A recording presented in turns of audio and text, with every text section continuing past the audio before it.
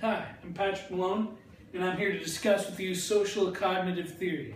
Social cognitive theory traces its roots back to 1931, when Edward B. Holt and Harold Chapman Brown wrote an article based on animal behavior, describing that a person cannot learn to imitate unless imitated.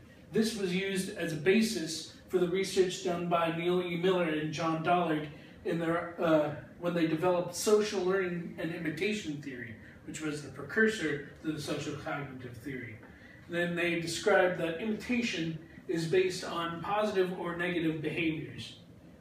Well, in other words, if someone did something that received positive results, a person would imitate that, and they would avoid imitating results that received negative results. It was in 1961 when Albert Bandura began the Bobo doll experiments, in which they took a toy Bobo doll, you know, the thing you punch and it comes back up.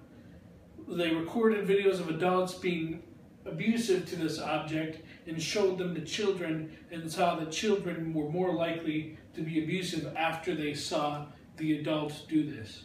And boys were even more susceptible than girls.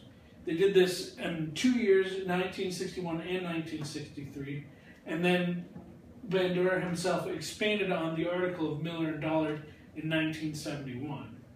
Bandura then published a paper in 1986, officially renaming the theory to social cognitive theory.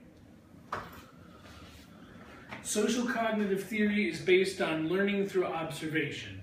When you observe something and it receives a positive outcome, you are more likely to imitate behavior. The important parts of developing psychology are environment, behavior, and cognition. And this is very likely to also be affected by the observations of people around you. In other words, the mindset of a parent is just as likely to affect the mindset of the child as the environment is likely to affect the mindset of the child. Bandura presented the triadic reciprocal causation model, illustrating this. The person, behavior, and environment each affect each other in different ways to create the psychology of behavior.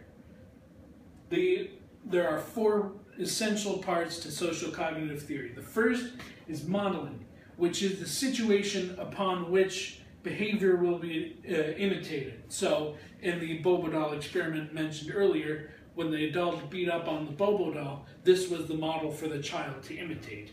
The second part is observational expectancies, which formed in the person's head. They will expect similar outcomes, not necessarily exact.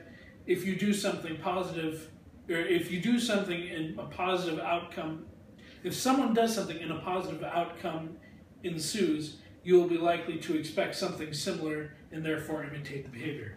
Self-efficacy, the third part, is the belief in your own ability to adopt the model. In other words, if you saw someone jump from a table to another table and everyone in the room cheers for them, if you believe you can do it, you are more likely to imitate the behavior. And the last part is identification, which is the observed similarity between the model and yourself.